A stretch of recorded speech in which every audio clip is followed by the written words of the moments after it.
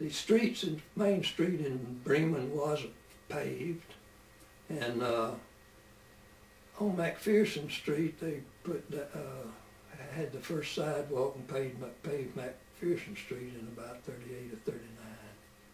And Highway 27 was paved, I guess, in the early 30s. Post office was next door, so, and then there was 2 grocery stores there, and then a jewelry shop, and a barber shop.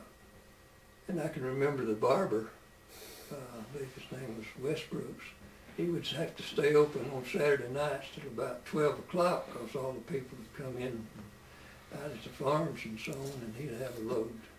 Then we had a late movie at 10 o'clock, and after I got off from work about 9, I'd go to that late movie.